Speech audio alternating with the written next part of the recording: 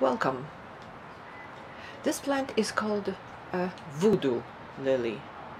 Its scientific name is Arum cornutum, but according to the internet, Arum cornutum is not a valid name anymore, that this plant underwent a change of name, and right now Sauromatum venosum is the name that this plant should be called. However, I am used to the name Arum cornutum.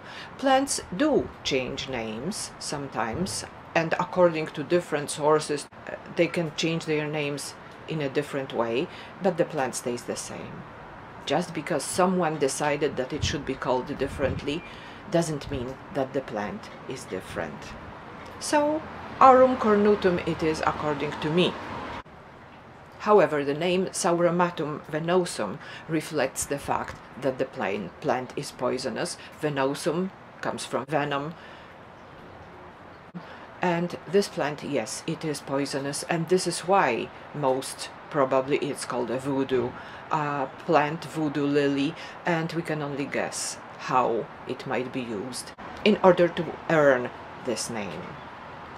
I showed you this plant already in May. And at that time it looked completely differently. In May there were only 5 flowers sticking out of the soil, and the remains of the flowers are here.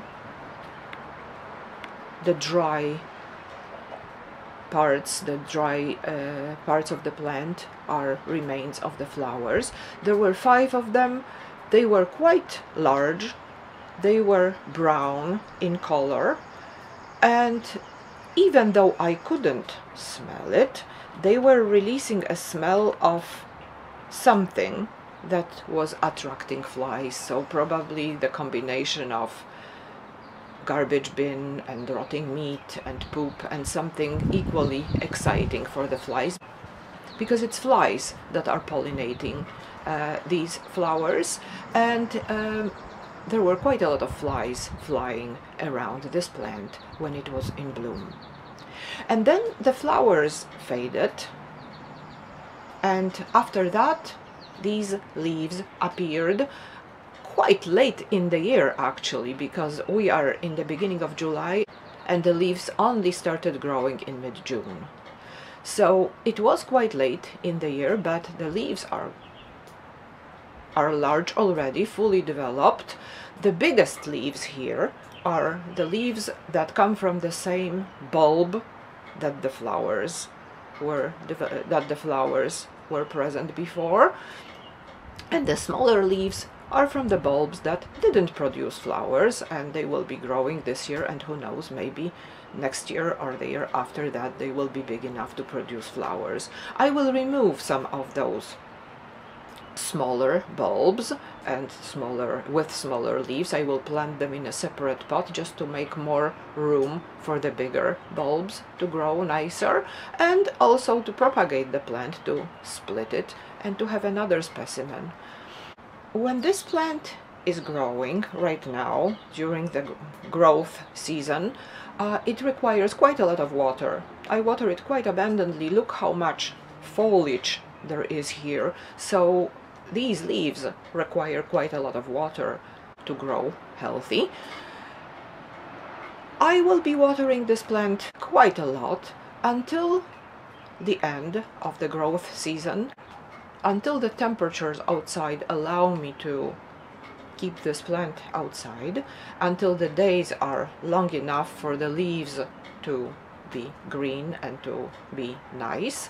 At one point, somewhere around mid-October, this plant will start turning yellow, the leaves will start to dry out, and then I will remove them and I will put the plant in the basement in a cold room, and the plant will go into dormancy. The roots and the bulbs in the pot will be preparing to produce new flowers in the spring. And when spring comes, when the temperatures start getting a little bit warmer, the flowers will start poking through the soil, and then I will take the plant, if not outside, if it's too cold to put it outside, I will take it upstairs and the flowers will develop. And then when the outside temperature is houseplant friendly, I will take this plant outside and the cycle will start all over again. This is one of the plants that are more interesting than pretty, although the leaves are quite attractive. Look at the stems, how beautiful they are. They are spotted like boa snakes. And the flowers, when they bloom, they are quite pretty too, but their beauty is not orchid-like, is not daisy-like. Certainly they are not flowers that could be put in a vase and put on the table for decoration. Their beauty lies in the fact that they are just one of a kind, that they are very unique and unlike anything else. But this unusual growth pattern and these unusual flowers of Arum, cornutum, or Voodoo Lily are the reason why I like this plant so much. And I hope you like it too. Thank you very much for watching my video. Have a great afternoon.